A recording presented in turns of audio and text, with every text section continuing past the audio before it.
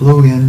When you don't leave your room often, it's easy to get bored, so today I decided to pretend to be a teenager during 2011. That being said, I am still me, so I couldn't resist including some pictures of Tommy and Teto up as well. Sorry if this deducts from the authenticity. I wanted to add to the atmosphere and make my room feel like a Victorious set, so I tried to put up a tarp, but I really don't know how, so I just used hair clips. Please send help. If you suspend your disbelief, does this shot feel like we would have been friends back on MySpace?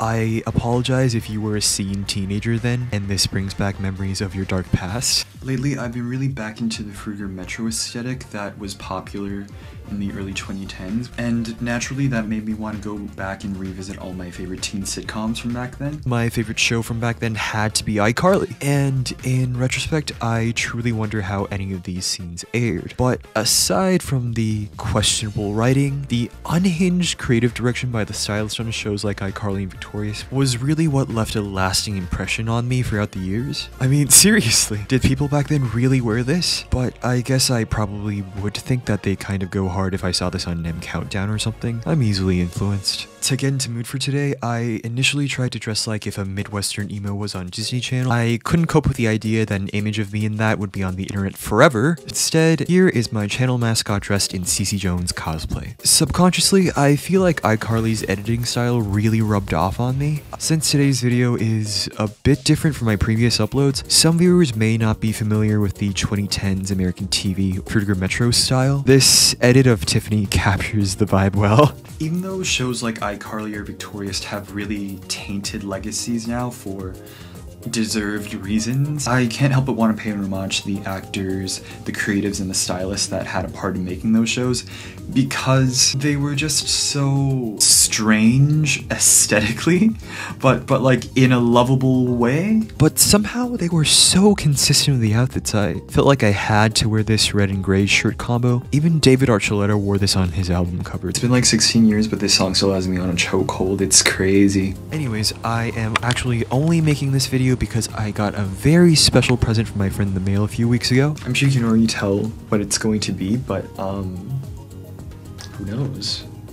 When I do this, I'm one of those hackers on 90s TV shows that are enhancing an image and tracking people's locations. I always appreciate it when you can tell an artist is really passionate about their craft. You can already tell from the design of the packaging and the references from the show that the person who made this is just really in love with what they do.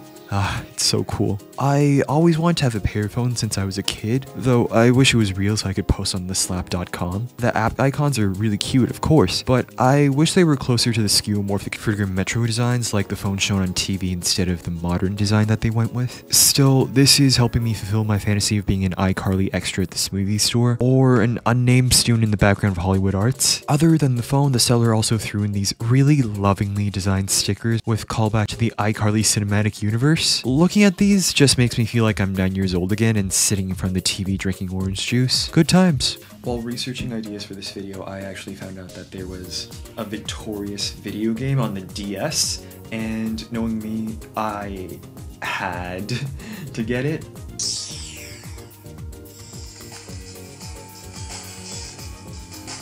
When I was younger, I'd always want to look like Beck and have that aloof, mysterious, cool guy vibe, but then I, not very eventually, very quickly realized that I'm more of the Robbie type, which is why I'm wearing these fake glasses to pay homage to him. I'm really used to playing fashion games, so the lack of character customization was really disappointing. But for some reason, you can change your body proportions and even make your head smaller. Don't you love it when games let you live out your real-life fantasies? I never really thought about whether shows that I watched on TV would have video games when I was younger, but there's something so euphoric about getting to walk through the hallways of Hollywood Arts, or attending an acting class with psychwits while being bullied by Jade into wearing a clown wig. Obviously, the graphical fidelity of the game isn't exactly great. Words can't really describe the joy I felt when I found out that there's a locker customizing minigame. I really wanted to try painting my Tamaki profile photo, but if you've been following me for a while, you